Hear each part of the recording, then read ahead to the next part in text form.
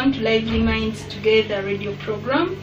My name is Helen. I work with Lively Minds Uganda as a liaison officer in Mayuge district. Today's fun learning activity game is a counting game, and as usual we are just using materials we have around the house. We use numbers and counting in everyday lives, even if we don't realize whether it's measuring food or counting money. We all know it's really important skill for the children to develop for their future. So today we are going to learn counting game. In this counting game, children will learn numbers from 1 up to 10 and how to count.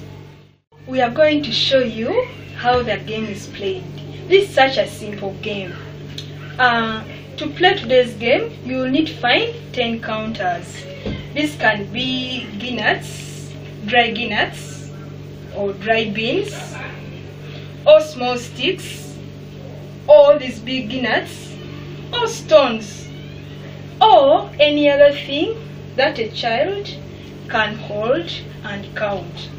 Remember not to use sharp or dangerous materials.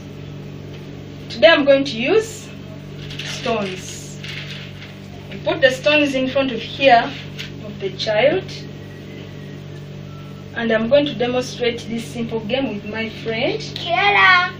Good. My love. Yes. Pick a stone, count and put it down. 1. Good. Pick another stone, count and put it down. 1, 2. Beautiful. Pick another stone, count and put it down. 1, 2, 3. Well done. Pick another stone, count and put it down. 1, 2, 3, 4. Perfect. We can end it here, but you can go all the way up to number 10. Remember, a child can learn best if they are given the chance to think for themselves. So when I was teaching, I let the child count stones for herself. I didn't interrupt or tell her the right number unless if they really didn't know it. Praise and teach your child with love and patience. Can you think of any other way how we could play this counting game at home? Thank you so much for watching this video. I hope you enjoyed it and you play this game at home. Please let us know how it went. Do leave us a comment on our Facebook page to let us know how it went. Stay safe, stay tuned, and keep watching our videos. Bye.